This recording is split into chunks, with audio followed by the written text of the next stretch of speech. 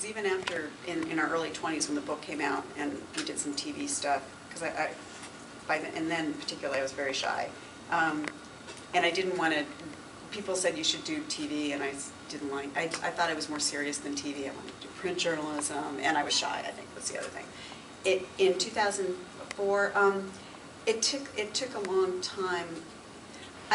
It took a while to kind of get used to doing it well, to be honest, just doing it well. And what happens, and the other thing is there used to be this kind of frowning upon, if you're either an objective journalist or a TV commentator, you're not supposed to be both.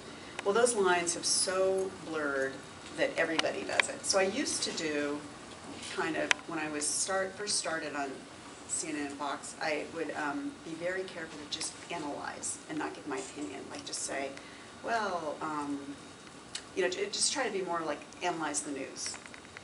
But as I've gotten more confident, I give my opinions. I'm an opinion writer now. I'm a columnist for the Fortune, so it comes more naturally. So I've become more opinionated. Or I've always had these opinions, but I've become more comfortable offering them, and frankly better at it. And so yeah, it took a while, like I said, it took a while to be comfortable and good at it.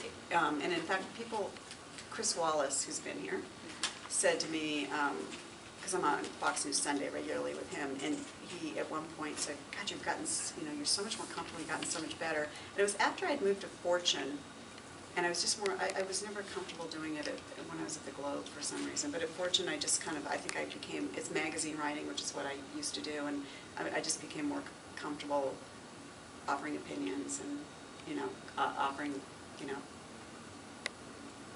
I was less like sort of trying to be so careful about everything. I was I was more comfortable trying to expand my horizons.